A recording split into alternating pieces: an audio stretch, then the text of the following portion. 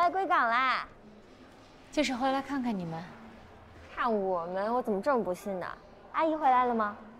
好不容易给带回来了，但你也知道，她这病嘛，只能吃药，再做锻炼呐，亲人陪一陪啊。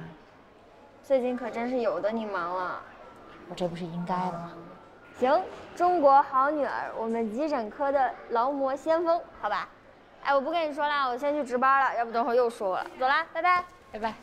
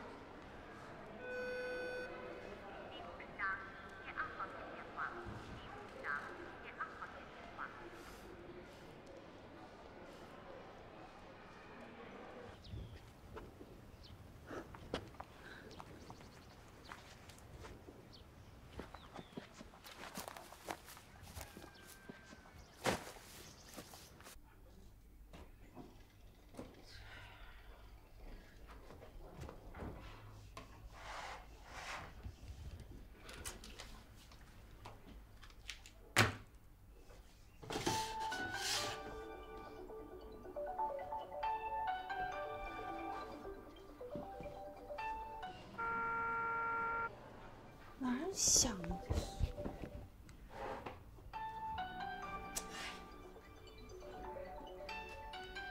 喂，妈，你在家干嘛呢？我按照你说的，我做游戏呢。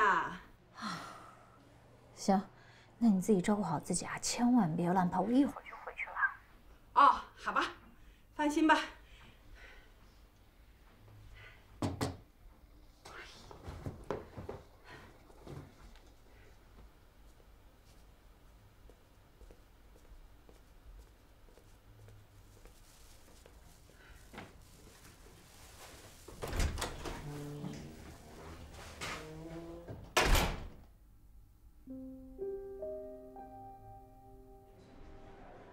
刘医生，你回来了。这有个外伤急诊，来帮个忙吧。好。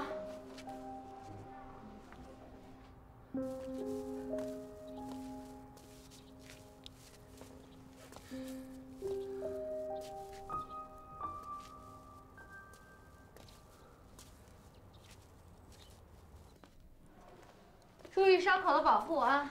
哎，好的。这几天不要沾水，7天以后过来换药。嗯，好，好，谢谢医生。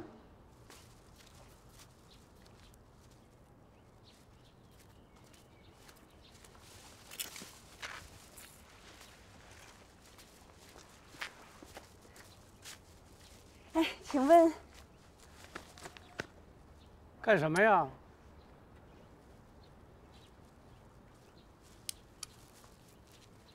对不起啊。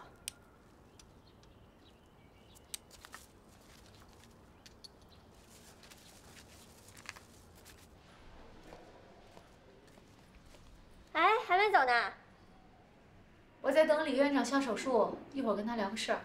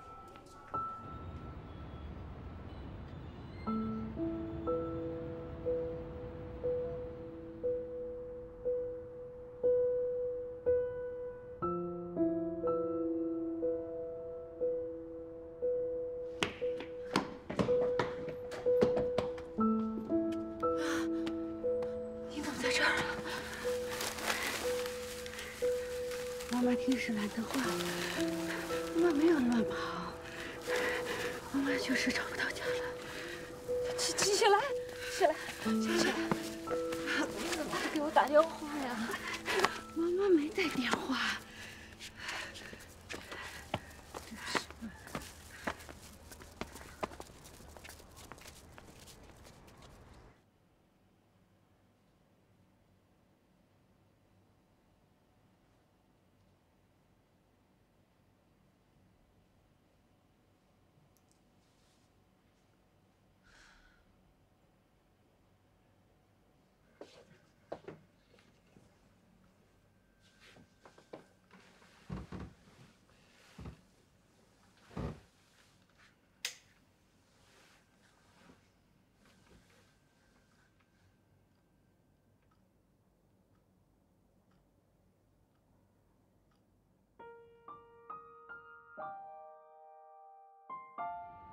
妈，之前你和海洋送过来的姚子清伯伯可以出院了，我呀接他和咱一块儿回去。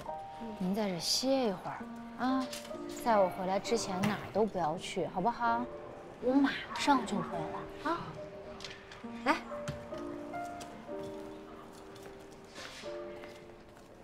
小范，我妈在那，你帮我稍微看一下啊，哪儿都别让她去。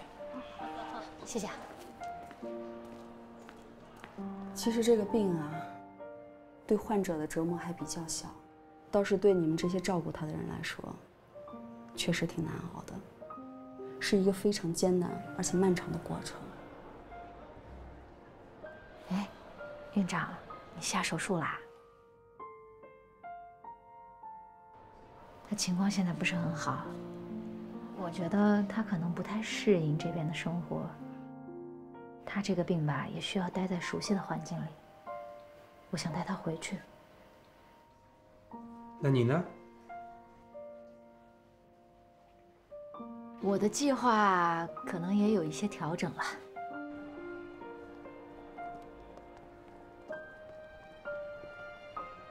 我准备好了，放心吧。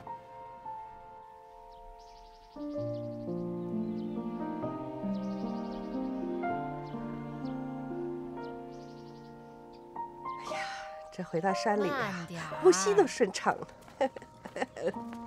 姚大哥啊，这回啊，你是在鬼门关上走了一遭，以后啊得多注意身体啊。好，好，好，你们先回吧，谢谢了啊。哎呀，还客气啥呀？以后有事您就说话啊。来，慢点，我送您回去啊。不用了，你们先回吧。姚伯伯慢点儿。哎。可算回来了，哎，我一会儿收拾收拾就去诊所了啊。哎，妈，歇会儿吧，一会儿我跟您一块儿去。杨医生，哎，回来了。我一直在杨梅基地弄化肥的事儿，没去接你们。可以呀，消息挺灵通的，你真是体察民情，关心入户啊。杨医生，韩书记，韩书记，哎，是啦，你这次什么时候走啊？给你整点土特产啊？不用，我不走了。我现在是咱们这儿的正式村医。过来，你刚说什么呢？你要当村医？你赶紧回去上班去，我现在好得很。我不就是想跟您待一块儿吗？您又不愿意跟我一起去省城，那就只有我跟您一块儿来这儿了。再说了，这医生在哪儿看病不是看，看谁不是看？你费劲巴力，费那么大辛苦，都读到博士了，你来当村医啊？啊！我跟你说啊，我不用你照顾，我现在真的特别好。我现在回到村里了，村子里我熟悉，所有的人我都熟悉。你看，那韩书记还能照顾我呢，回去上班去吧。这能一样吗？哎，行，别争了，争什么争？都为对方好嘛。到饭点儿，那该吃饭了。吃饭。走，吃饭去。跟我商量一下。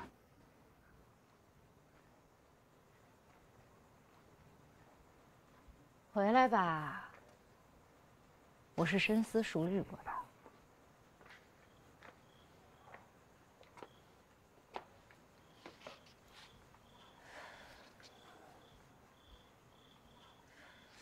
那你就这么回来当村医，多委屈啊！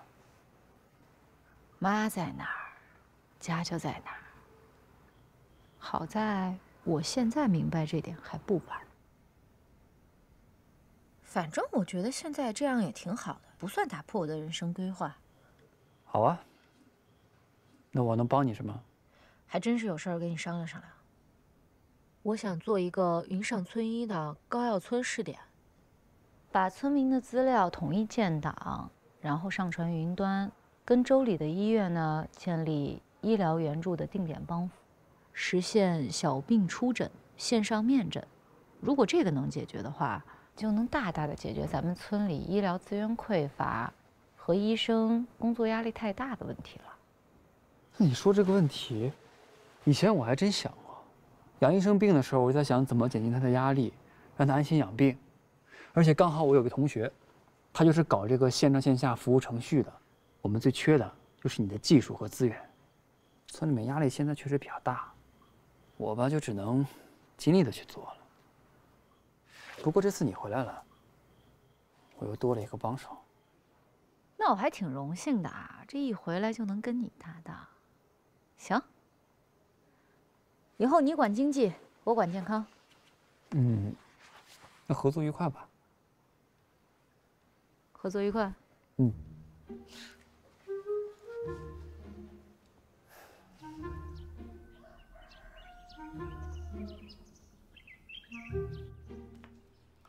表爸，这个呀，1天2次，1次2片。你要是不记得怎么吃啊，就看看，我都写上边了。别喝酒。记着了，石兰啊，白白问你句话，有对象了吗？哪有空啊？马上要读博了。姚大哥，我记得好像儿子应该是明年才退伍吧？啊，他有对象了吗？没有。啊，拜拜，我进去了啊。石兰也还没对象吧？没有。石兰优秀啊，都读上博了。我生病的时候，他是忙前忙后的，真是个好孩子。等儿子回来的时候，咱们一块儿聚一下，让2个孩子也认识认识啊。听他的话，不能再喝酒了啊。放心吧。你说你这刚清醒会儿就开始操心我的事，你能不能歇会儿？怎么了我？姚爸，我妈您知道，所以啊，她老说糊涂话，别往心里去。但那酒啊，真不能喝了。我可不敢喝了。这回啊，幸亏有了新农合，政府又替我出了那么多钱，要不然呢，我可不敢到省医院去看病啊。行，那就拜托您啊，好好在村里帮我宣传宣传，特别是黄丽珍他们家，到现在新农合的钱还没交呢。放心吧，我回去以后啊，一定好好给你们宣传宣传啊。那姚大哥，我送你呗。啊，不用我脑子没事儿，你别听他的。这边。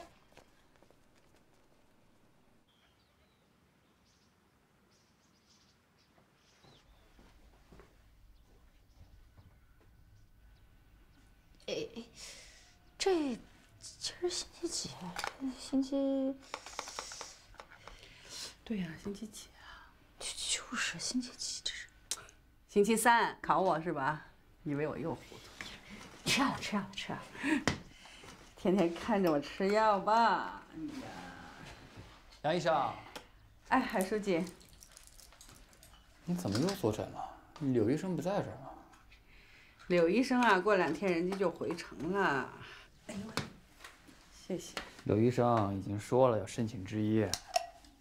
咱们村啊是真不能没有医生。是。当然了，我也知道，这柳医生回来受委屈，咱们真缺人。这个呢是我的正式调任书，章已经盖好了。这正式文件啊？当然了，我这是要回来跟你一起为咱们村的公共卫生做出努力和贡献的。杨医生，这……哎呀，反正当初你刚来高要村是怎么想的呢？我现在就是这么想的。行，那我知道了。那什么，我现在去那个林下基地去，你们慢慢聊啊。好。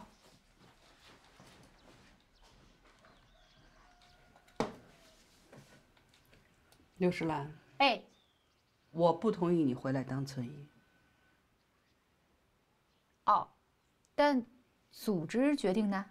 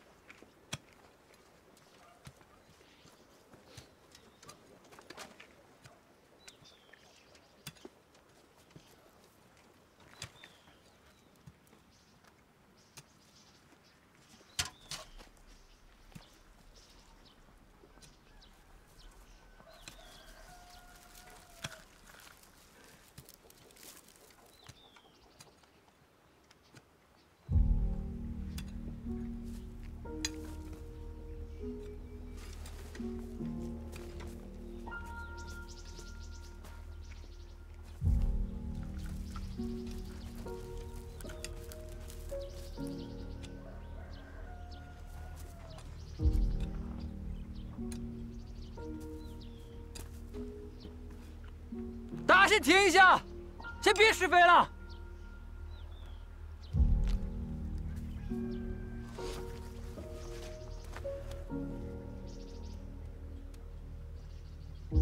哎，石主任，你马上过来一下，蓝莓出问题了。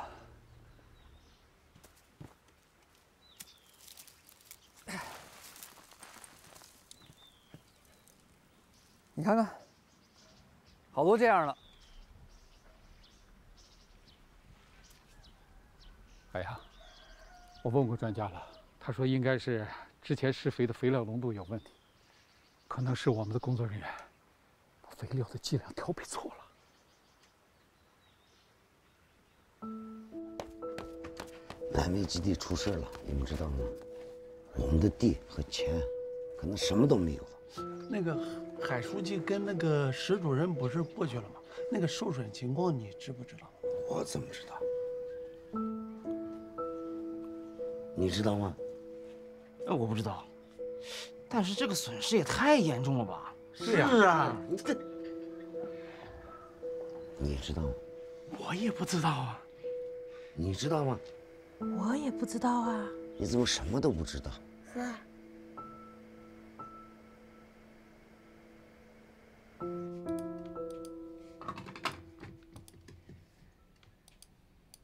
刘石兰，妈妈不同意你回来当村医。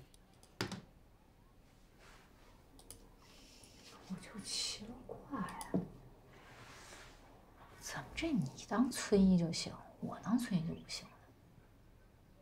我有专业的知识、丰富的经验，我来干这个事儿最合适不过了。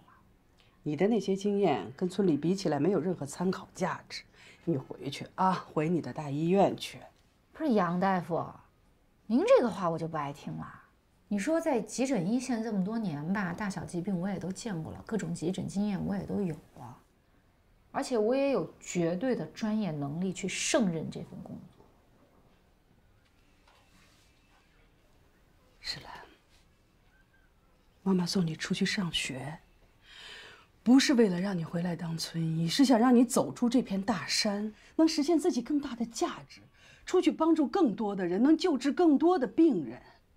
你的经验，你的知识，能够让你拥有更多更好的人生啊！那什么是更好的人生啊，妈？你问过我吗？这是我的人生吧。小时候呢，你24小时都在岗，白天坐诊，晚上还有突发状况。我跟我爹经常一连好几天都见不着你。你说别的小孩那时候都有家里人陪着上学、放学、吃饭、写作业、出去玩，就我没有。后来我爸走了，就剩我一个人了，我就一个人在家吃饭、写作业、出去玩。反正我需要你的时候你都不在，慢慢的也就不需要了。那时候我不理解为什么呀？为什么我妈老这样啊？现在我干医生了，我明白了。每个人都有自己的人生、自己的选择和自己觉得有价值的事情。那作为家人就应该全力以赴的去支持、去帮助。我爸就是这么做的，他一直在无条件的奉献，在支持你。那现在换我了。你作为我的家人，你是不是也应该支持我呢？让我去做我觉得有意义、有价值的事情。我知道你对我有很大的希望，你放心，作为您的女儿，一定不辜负你的希望，一定完成你的愿望。也希望你能原谅之前女儿小不懂事儿说的一些气话，不理解。我回来就是希望把之前丢掉的时间都能补回来，陪着你，让我再有一次机会，重新做一次您的女儿。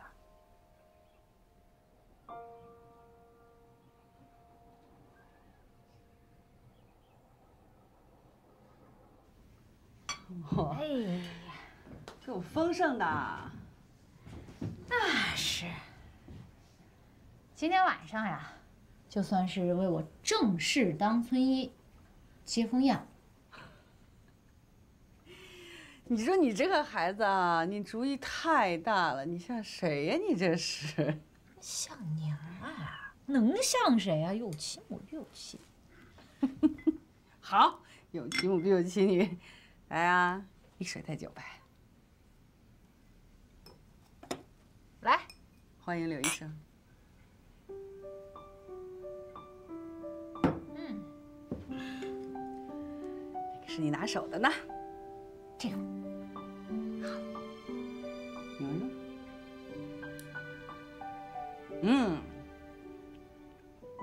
看来以后厨师的岗位我也干不了了，真的好吃。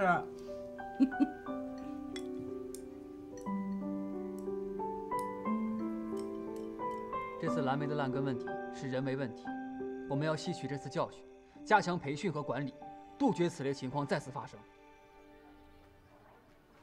怎么会发生这种情况？以后这种情况真的不能再发生了。韩书记，韩书记，你今天得给我们一个交代。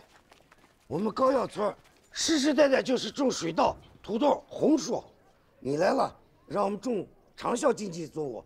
我们不懂，是洋意思，让我们信任你，相信你。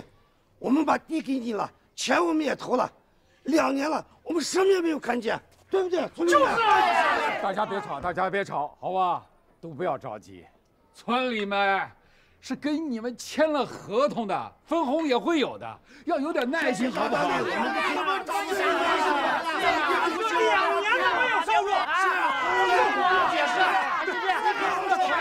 是这样啊，我来咱们高校村呢，已经2年半了，我是带着任务来的，那我的任务就是希望大家越过越好，所以我希望大家再给我一点时间，马上就要看到成果了。你甭给我们画时间，我说你们没有时间，孩子，这个真是算了，我们都商量，都有点耐心，好不好？哪里了？退钱，要么退地。行，我给你们一个交代。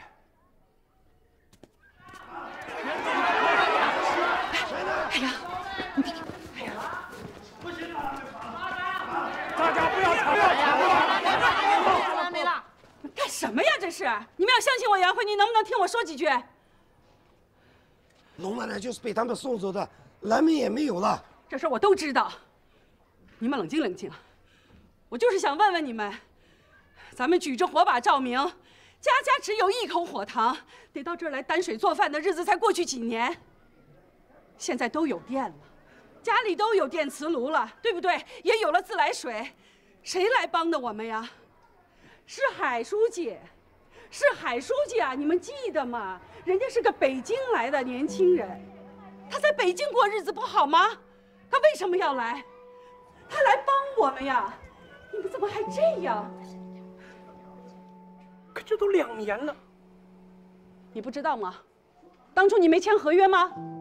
当初不是说得很清楚的吗？2年育苗，1年挂果，我们还有1年，我们还有1年就挂果了。你们不是没有看到啊？海洋为了咱们这个项目都跑成什么样了？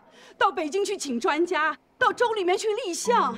那可现在蓝莓根都烂了。现在是出问题了，出了一点点小问题，你们就不能给他们一点时间，给海洋和市中人一点时间，让他们解决问题吗？林下经济你们都看见了，那10几万只锦鸡是白养的。你们都有工资了，我们人人都有活干了，你们还想怎么样？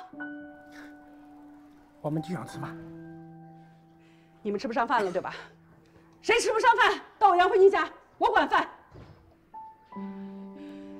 朱哥，龙奶奶是我女儿送去县医院的，跟海洋书记没关系。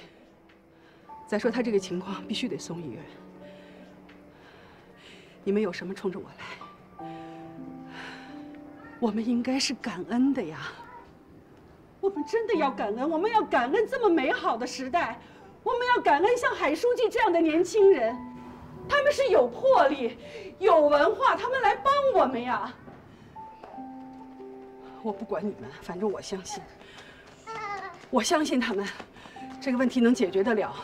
我相信到了明年，咱们能吃上咱们自己种出来的最甜的蓝莓。杨医生，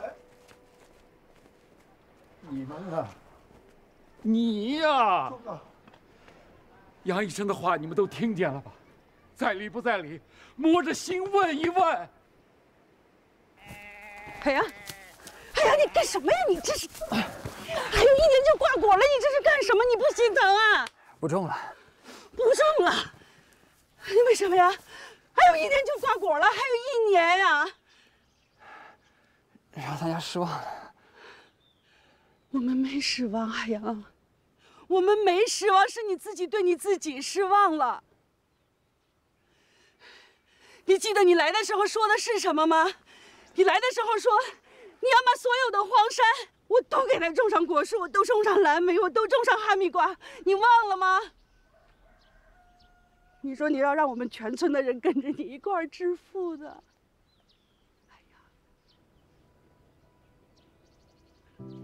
你这么做，你说你对得起谁呀？你最对不起的是你自己。这片地是龙奶奶第一个拿出来给你种蓝莓的。你知道龙奶奶走的时候跟我说什么？龙奶奶说，她想吃你种的蓝莓呀，海洋。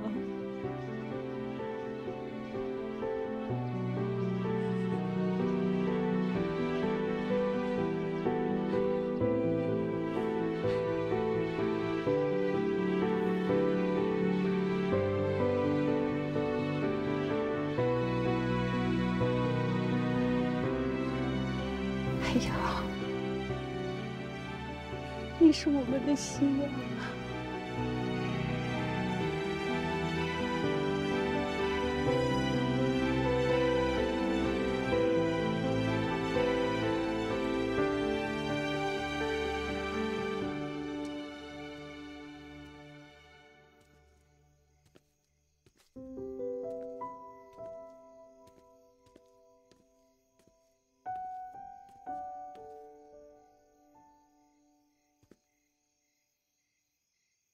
你怎么在这儿？不用了，没什么伤。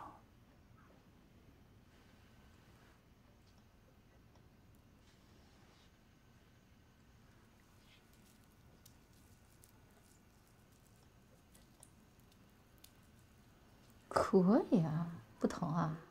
大老爷们儿这点伤算什么呀？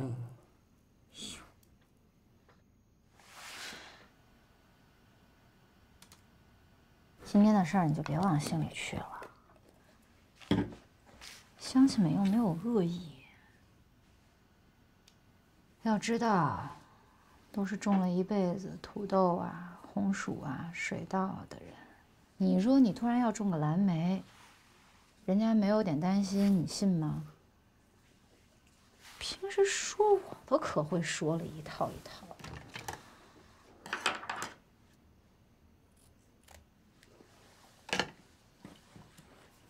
主要我是觉得，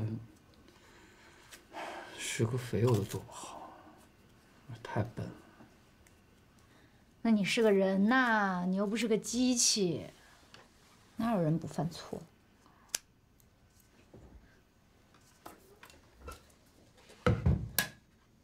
？1天没吃了吧？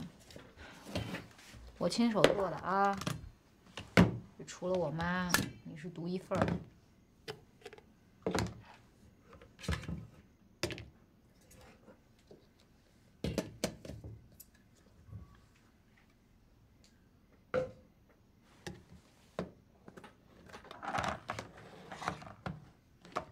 所以为了龙奶奶，你也得努力。哦。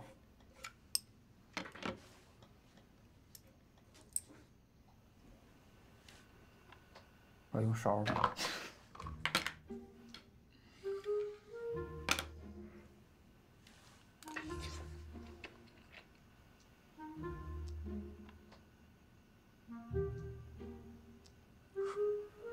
稍微觉得有点咸。你别吃啊，你真的是。蹬鼻子上脸，这不错。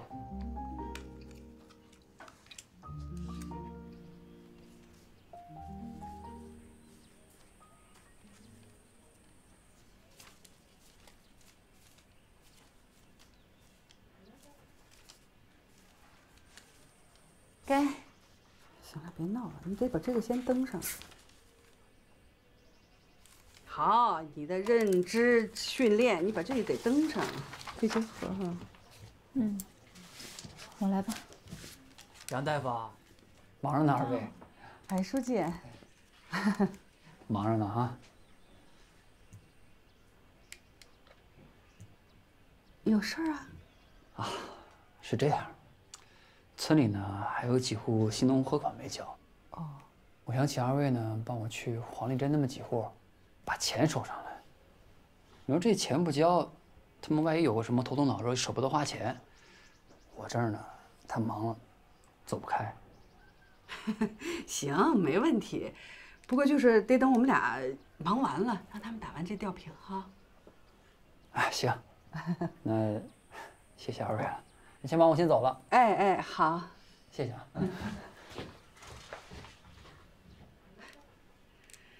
海洋这孩子啊，是真好，那股犟劲儿啊，跟你一样，不达目的誓不罢休，好孩子。这话我就不爱听了，怎么人家孩子都好，你们家孩子就不好吗？也从来没有听你夸夸我呀。刘医生，哎，来啦！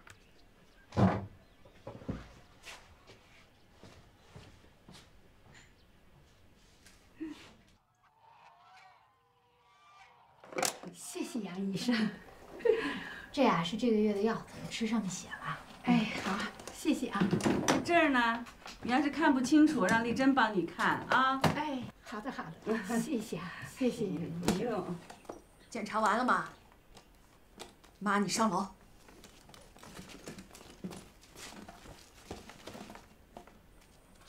哎，丽珍，我怎么看你瘦了？检查完了赶紧走，还要干活呢。上回乳腺检查你就没去，今天我帮你一块查。用不着，我好着呢。你们快走吧。丽珍，还有个事儿，新农合的事儿，全村都交了你，就你没交了。海书记刚催完，你们又来催，好不容易赚点钱都给你们了。哎，快走吧，走吧。这新农合是为咱们好，但凡生了病，国家能报销一大半，咱们就掏一点。对呀。你说啥呢？赶紧出去。走，你怎么说话的？没有这么。走。不是，听我跟你讲啊，大家都有生病的时候，这国家是为了咱们减负，就交个新农合啊。我去年交了，前年也交了，钱没用在我身上，用在别人身上了。快走，我这忙着呢。走。这人就不讲道理，不跟他们说了。哎，丽珍啊，你再考虑考虑啊。这种人就不可理喻。海书记就是把最烫手的山芋扔给我们。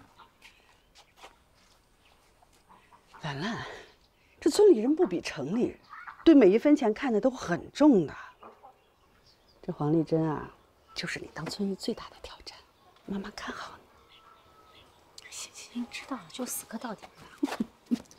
走。李经理。哎呦，又来催账了。不是来催你的，给你们拿了点资料，新农合的资料。有完没完呐？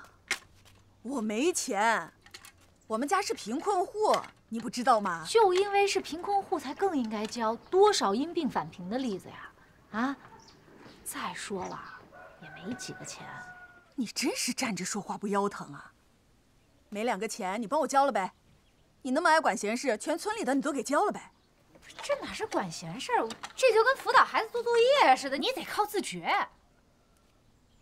天天的你说穿这个白大褂晃来晃去，丧不丧气啊？走，赶紧走。那行，东西给您放这儿了，您看一下，好吧？拿走。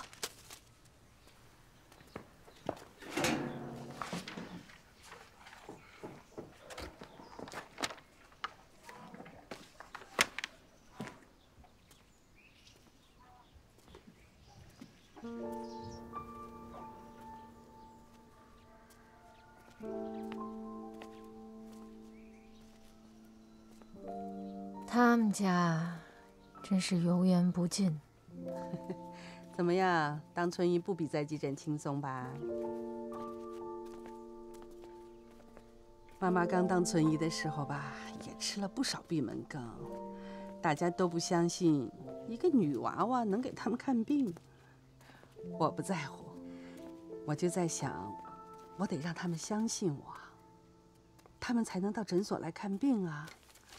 那怎么才能让他们相信呢？你知不知道，妈妈为什么要给他们送鸡蛋呢？啊？看上去是他们占了便宜，但实际上妈妈是想让他们加强点营养，因为大家都是苦日子过过来的，舍不得吃，舍不得喝的。要想改变他们，就得真正了解他们。你不是说要改变他们的思想吗？他们如果不相信你，那怎么改变呢？是吧？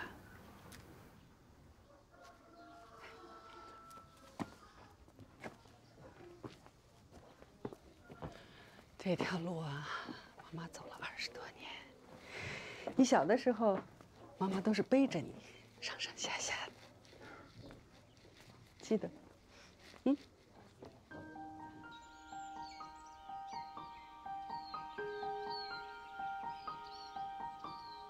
这些全是咱们村里65岁以上老人的健康管理登记，他们的病史，他们现在病情的发展情况全都在上面。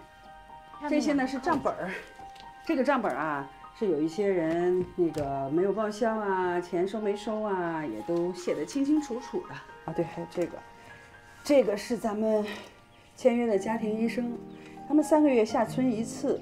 3个月下村一次，所有的检查项目都在这上了，我们都写好了。妈呀，这太厉害了！厉害啥呀？你肯定比我做得更好，你是我女儿啊。那我可不敢保证比你好，反正尽力。哎呀，你妈这几十年就干了这一件事，你肯定比我做得好。辛苦杨大夫了。这范爷爷，范爷爷，石兰呐，杨医生也来了啊！我们给您量血压来了。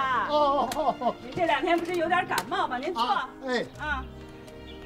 这是感冒药，您记着啊，1天吃3次，1次吃1包。我都写清楚了，您看清楚了再吃啊。啊？看天气吃啊？不用看天气，您看清楚了吃。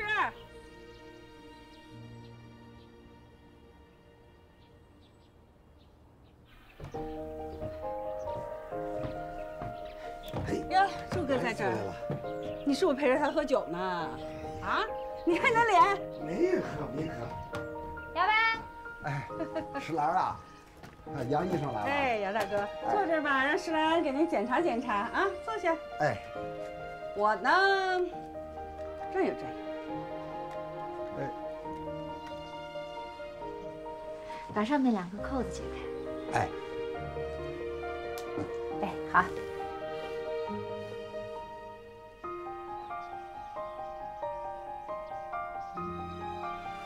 扣上吧，没事儿。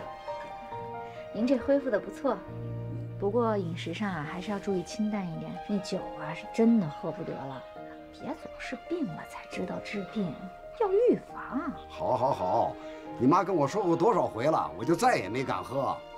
是吗？没喝啊？哎呦，好啊，真的不喝了啊？那这是啥？哎，这是给柱哥的。是不是柱哥跟你刚才又来喝酒的？啊，是。你看，就说嘛。不能喝了！哎，那是柱哥拿来的。哎呦，这可惜了的！你看你，以后不能喝了啊！我非常严厉的跟你提出来，不能喝了。我还会来做突击检查，要万一被我查出来，还有，你以后头疼脑热的小毛病，我也不给你看了。你妈可凶呢，我知道，她是为我好。当然是为你好，要听医生的话。我得再去查查，看你有没有什么其他的私藏。哎，石兰啊，你不是说你妈病了吗？怎么脑筋还这么好啊？我藏了几瓶酒，她都知道。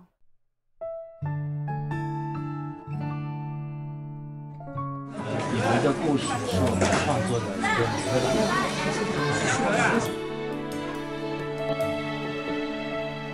很多的事情是站在对方的角度在考虑。如果比方说站在你的角度啊，你们是个医生，你们来看病就好了，对不对？不是说我非得要怎样怎样。但是呢，你站在对方的角度去考虑，他们愿不愿意，他们能不能接受，他们能接受我用什么样的方式讲给他们，或者是做给他们。我觉得这个太重要了。得将心比心，然后以心换心，这么一个方式，大家才会慢慢去理解你。我无所畏惧。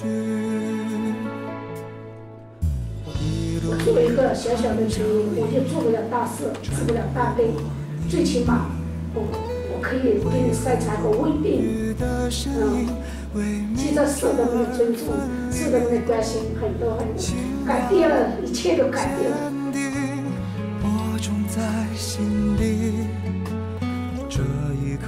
我在卫生室生的他，生完3天就开始犯病了。那您背着他出门是什么时候开始？这30几天。你不要哭，妈妈，我考上大学了，这是不容易。我感谢你，你不要哭。拼尽全力，正当我们翩翩白衣，有最可嘉的勇气，风里来。这些乡村医生，虽然是做了，没有什么经济登记，但是都是他们一个默默的在拿自己的人生来这个最基层的解决做一个好的。远方广阔的风景，号召我们拼尽全力。正当我们翩翩白衣，有最可嘉的勇气，风里来，雨里去。今天我们来帮您完成20多年来的心愿，照一张全家福。